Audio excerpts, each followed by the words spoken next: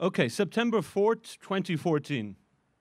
I woke up still exhausted, and by the time I was cycling to Mitte a few hours later, I was wondering if I was suffering from some condition or other, some ailment like chronic fatigue syndrome, and I saw myself convalescent somewhere in the future, reliant on the home help of others for the rest of my life. I made coffee earlier with filters in the kitchen, and it was a mess, and I tried to work on the novel, but nothing really happened with it, so I gave up and went into the office. There, I finished a press release for the next exhibition and just tried to get things done. The effect book went to print, so that was good. I left early and went to Primark at Alexanderplatz for some reason, I have no idea why, and I thought about buying clothes, but really I thought how fucked it was that so much clothes could be so cheap. I got socks. I also went to TK Maxx looking for shoes. I want big fucking black boots, but there was none, so I got a military standard protective shield for my iPhone. Ugly as fuck, but it will have to save it. On the way back, I stopped off at a Sam on Sonnenallee for a hummus teller. Good stuff. I forgot to pay and had to cycle around and go back. They hadn't even noticed that I hadn't paid. At home, I took a nap, and 11 messaged me just as I was getting started with that. On my way home, I bumped into I, which was random, but made sense with what her book launch at Archive Books. She is such a weirdo, a real complainer. Within seconds of meeting her, she was complaining, and I was put off by the very idea of going to Portugal this winter. Couldn't imagine spending more time around people like her than I would have to. I got up and packed and showered and made my way over to Archive. S was going to pick me up there, but it was quiet and the presentation was over quickly. It was done with J.M., who I am not sure if she is still in Britannia or not. She is smart, bubblegum American accent, hair that is waxen and olive oil soaked. I went over to the O Tenenbaum, and P was there drinking at the bar. I had a beer with him and H and talked shit and random pickups, etc. Then I went to Suitstern, where I met S, bought booze, went to a party. It was a 60th birthday for a poet. There was a nice group of people, a lot of whom we didn't know. J, S, and N. H turned up, wondering what I was doing there. Met people from Monday night, talked about hitchhiking in Ireland. S suggested I don't read from my novel in Vienna, but more diaries. But I told her that was admitting defeat somehow. It's also narcissistic and just untenable. Left me wondering, though, perhaps there is a way to introduce it. I got a bit drunk. There were nice speeches, poetry. I left as 11 was messaging me about helping her write an abstract for some symposium on Bracha L. Ettinger, who I had never heard of. She agreed to come over, easy enough. She got to mine by 1:30 a.m. At this stage, very tired and in need of a drink. We drank ouzo, and she smoked her joint, talking shit about my screensavers. Turns out she went through my Facebook chats, those with A and C. I know because today C's chat box was open, in which I admit in the conversation that I'm a junkie over her.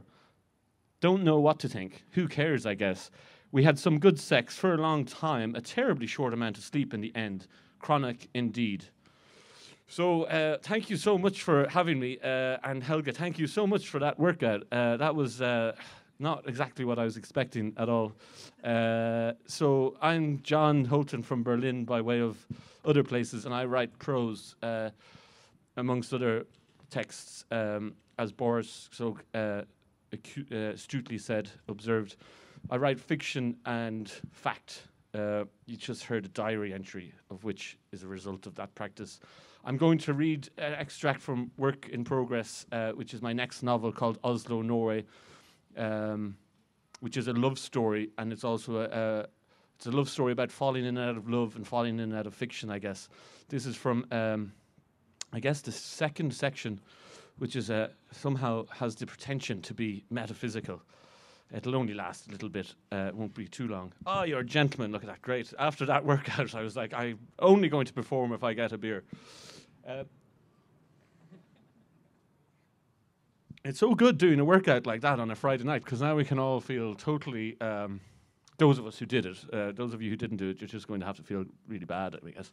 But those of us who did do it, we can eat and make merry and get drunk and do loads of drugs and feel great about ourselves. Exercise does that, I guess.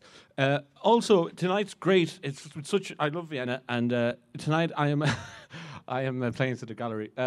Tonight I am screening the fourth and last installment in some trash video commercials that I have made, blips that I have called. I run a publishing house called Broken Dimanche Press, along with some other editors, and we publish my books. So in this book, I'm taking it on myself to be chief publicist. I'm very serious. Chief marketing department. So these videos will be playing. They're shot on a phone in Oslo. So this section starts off with a quote from Inger Christiansen, the great Danish poet from Det or It. Meanwhile, in the interim, while the sun still has excess enough to dole out death so slowly that it looks like life keeps up the fiction. Toyin got the fear for. Let us not ask then for now or for something for nothing. What was is consigned to the world, and what wasn't is consigned to time. To be is easy. Not to be is difficult. Let us move toward being then. The end is something none of us can know intimately in the present, and yet it is straight up ahead, certain. Look no further than the bottom of this page. We are and we will not be. The line between is what makes up our life, like the pages bearing out fiction between the covers of a book. The ends, nothingness, until such time that things begin again. The destruction of worlds is mirrored in the slowing currents of our sun, the extraction of things from the ground, the emptying of reserves. Let us embrace nothingness and try to fill it with being, because in our ever-increasing specialized imaginations, we trundle toward nothing and absence, not with any ceremony or sanctity, but blindly. Our domain over matter, things, people, is only ever progression downwards, away from the light of our dying sun, into the empty space of a world unfurling. Fiction. Let us introduce a street. It is dark with figures moving down its incline. It is in the east of the city and connects two different neighborhoods. The figures are returning home. Their hands touch each other, entwine. A smile appears in the dark. Bus terminalen. William Day was first seen arriving into Oslo bus station, but that is not quite right. He was rather first seen in Dublin airport, sitting with a coffee in Ratatza Cafe upstairs in the food hall in departures. He was over 2 hours early for his flight and appeared as a mind made up of lines and angles growing larger between the coordinates of these two cities. Then he is lost from view, just after security, in amongst the shoppers, hurriers and worriers. This is where the story of William Day begins. In Dublin airport on his way to Oslo, one of the known ports of the world. He appears on his Ryanair flight, suspended between the hard vectors and dark blocks that designate city streets on a map. Blue and yellow surround him, and he suffers the displeasure of an overpriced service trolley. He closes his eyes and shifts his legs, but feels the seat and the one in front of him press hard against his flesh. He feels the slow progress of the service trolley and the overly loud air steward's transactions. His eyes remained closed, and he is caught between what is there and what is not, what he can see and what he cannot, between the make-believe and the very real. Midgard. Loki was the third in the rankings of the important gods, a troublemaker and shapeshifter. His home was made when empty space was filling with our world and nothing was becoming something and stories could start to be told. Loki is one of those characters from the northern world and is encountered in the telling of Ragnarok, or the dead of the gods. The world formed from nothing. First there was space, total, a void. Then there was more things, grass, oceans. Sooner or later there was Loki. But we do not know Loki, only bits of him, and these bits together work toward forming his character in the segues between other stories of gods and beasts, beginnings and ends. It is not just in fiction that an empty canvas is populated with the made-up. Our world is bare, and we step into it with our thoughts and expectations about those people and things we know nothing about. Other people. Mark Vine. William Day is real because he is moving through space, a coordinate on the map. He got off the bus and walked out of the station. It was approaching dusk, and the gloaming closeness of night accentuated the two tall buildings that loomed up at the end of the street, Oslo's own gate, and beyond them the dull promise of a body of water, a harbour. Further in time, William Day walks into the cafe and smiles at the waitress. William Day requests ASB's new version of Ragnarok in the Dijkman's bibliothèque, but doesn't take any other book in the meantime and walks out without bag or book or any other accoutrement. William and Sybil wait in the warmth of the bus terminal for a bus to her summer cottage, staring silently out at the December snow. Standard Gallery moved before the world's end from Heg de Hoogveen to Waldemarsronsgate in 2013. One day after the kebab, William notices the gallery is no longer where it was, where he first met Sybil, and he felt this fitting. He would stare at the illuminated ski jump in Holmenkollen often and imagine being able to fly, how it would change all his relations to space, the world. One night, he was followed as he left his friend Lars's apartment on Orupsgata.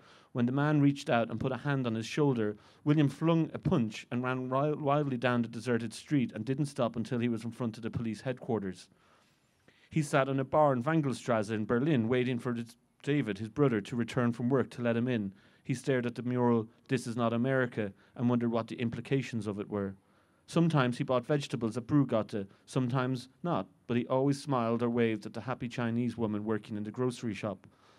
Later still, Sybil met her friends at the cafe behind the cathedral because at one time they all fancied one of the waiters there, but he long left for another job. They no longer remembered why it was there that they met, and no longer at Major Stewart. William loved Youngstogar and the big Labour Party building. He never tired of walking across it and always tried a new direction to enter and exit the square. So on and so forth, these spaces continue. Bogstavine. The world is bare, but people keep populating it. Far from home, they are travelling, going places, meeting each other, crossing each other, and interacting with each other. Let us introduce another character into it, another moving coordinate. Trivanovich or Trifke, soon he'd be called by another name.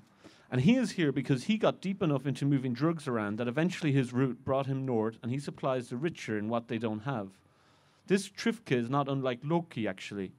He shifted and reinvented himself his whole life, again and again, until one day he was in Oslo, drinking champagne on the west side of town, and got himself invited back to a Nachspiel, what the Norwegians called an after-party, borrowed from the German.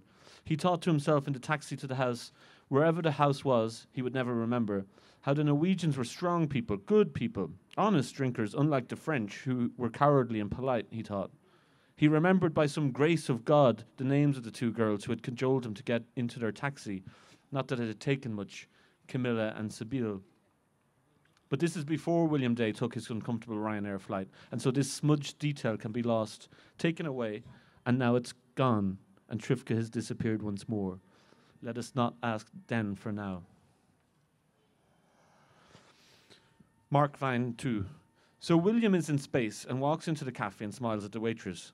This is only the tip of what exists. William Day is not here, not before us, and perhaps all that can be known right now are dreams abused by words spun through with a philosophy of lying born from cynicism. It is what we are trying to give him, after all, a past, a future, a present. After some time at the bar, watching as the waitress's smile disappeared, so all that was left to her were her two pigtails running down either side of her face, Sybil arrived with a sign to William of her tiredness and forced resignation of the necessity of their meeting. Some time later, she put her hand down on the table and the conversation paused for a moment. She was saying how he doesn't know how to be loved, that he only knows how to be calculated. He doesn't say anything because these words stir nothing in him. He looks past her out the window and admires again the tram design as the blue streak screeches past, the bolted weight of 60 tons, 32 8-axle aluminium made 8 years before. She continued, "It's why you've discovered jealousy. Want to be omniscient, know everything. And so when you don't know everything, you make it up." "And the Serb?" he said. "What about him?" William asked after another slow moment of silence. "See what I mean? The Serb has fucked up himself. He's in trouble from what I gather." "Can't say I'm sorry to hear that." "Well, you should be." "Why should I be?" "Because he's my friend." "Fuck that, he's not your friend. He's not even Camilla's friend. He only cares about himself and what he can get out of people."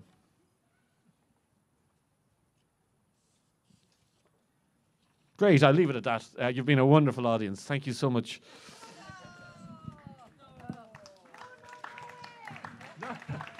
The book will come out in November. You see how good a publicist I am? You can all pre-order copies. And if you do want to find out more about why... Did the video screen? No. Oh, okay. That was the next part. Well, maybe you could screen them now, if that's possible. So if you want to find out more about the videos or my novel, on my website I write an aside, which is very... ambitious and pretentious, I guess, where I explain my publicity campaign. But thanks, yeah. This is a continuation of my reading.